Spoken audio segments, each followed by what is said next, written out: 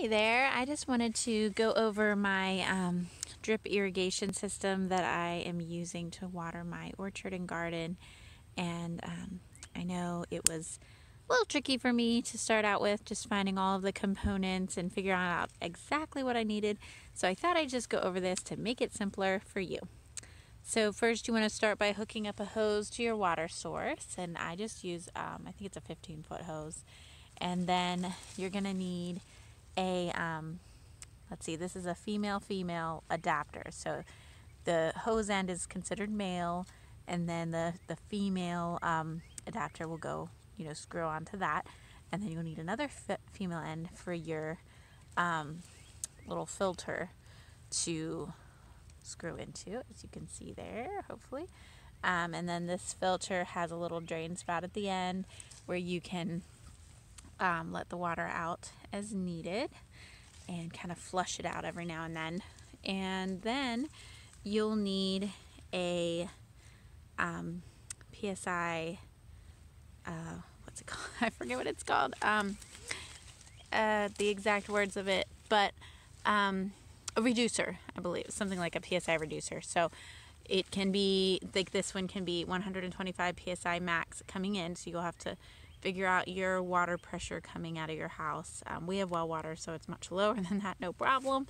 If you have city water, it might be really high. And this one fits, it's got a female end, so it fits directly onto the male end of the filter. And then it comes out at 10 PSI, you can see. So that works for the drip irrigation system. And you can kind of find the specs on that when you're ordering or buying your stuff. Then we have I use a splitter because I like to have the option of hooking a hose to it and being able to just run a hose straight off of it if I need to water my plants right next to it. But you don't have to have this, obviously. Then you're gonna have a timer, and I kind of like these Orbit timers because if you get them at Walmart, you can actually get the little protection plan. It's like, I think it's a year, and if they fail on you in the year, you can, take them back and exchange them and have a new one, and I find that it didn't seem to matter what kind of water timer I would get. It just seemed like sometimes they would fail within a year. If they last longer than a year, they'll probably last a long time. If they don't, then they might just never, they might just not serve you. So anyway, some of them just seem to be, I don't know what it is with, maybe it's when they're made or what, but this one has actually lasted for a couple years. And you do want to bring them in the winter. You don't want to leave them out all winter, especially if you have a lot of hard freezes where you live. So you can set that timer. It's pretty simple, self-explanatory. I have one with 2 ports here. You can get them with 1 port, you can get them with 3 ports. The 2-port one works for me, so I can set them on 2 different time schedules. And I have I actually have 2 splitters hooked up to them. I really like my splitters.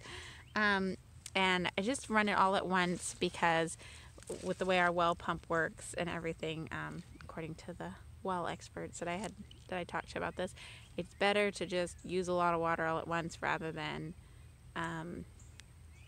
using, like, I used to have it set where just one would run at a time and I would try and spread it out, but they said just run it all at once. So that's what I do now. So I have some soaker hoses, or I have the poly pipe first hooked up, and then I have drip tape attached to my poly pipe. So I'll show you that in just a sec. But you can see here you have to get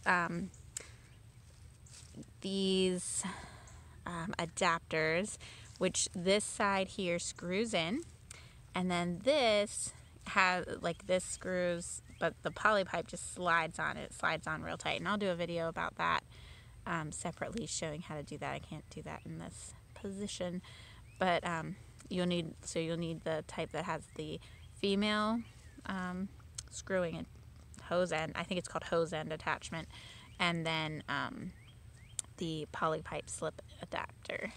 And same up here. So got all that hooked up. Then I've got my poly pipe running, and I will show you It's just this black pipe. It doesn't take as much pressure as a hose. That's part of the reason you need to be careful about the pressure adapter, as far as I know. But then if you ever mow over it, which I recommend maybe burying it if you need to. I like to keep mine above ground, at least mostly above ground, so that it's easy to repair, it's easy to change things out as needed, but and kind of move it to different areas, which I've done several times. But anyway, this one got mowed over, and I actually mended it the other day. And this is just 2 slip-end adapters, so you can use that for mending poly pipe. And then you run your poly pipe up, and for like a long garden, you would run down the length of your garden, which mine's kind of a mess. Maybe I'll actually show you up here where I have a neater garden and you can actually see the drip tape better. So here we go. You could have the drip tape running the length of the garden. It's much easier to have your drip tape running long ways instead of a bunch of short runs of drip tape, at least in my opinion. And you have need of less adapters. Now for popping the drip tape into your poly pipe, you will need to use an adapter that it has like a pokey end, and you can also buy a certain little tool for poking the holes in the poly pipe, and I'll grab that and show all that in a later video as well, how to put these in. But basically this slides on and then this just pokes into it. So it's really pretty simple to set it up. You just have to make sure you're, think about it a couple times before you get everything poking your holes and setting it up. But give it a little forethought and you'll be really happy with the outcome, I think. So we really enjoy it. We would not be able to garden in South Carolina without drip tape and everything, without automatic water. Let me just put it that way. It could be other options, but this is definitely the most conservative as far as conserving water and getting the garden watered easily and inexpensively. And it's actually not super expensive to set up.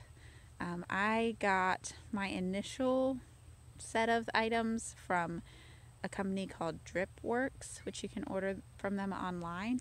But after that, a friend of mine told me about a wholesale irrigation company locally, and I bought stuff through him, through that company, which you may be able to find somewhere in your area and support a local company, which would be great.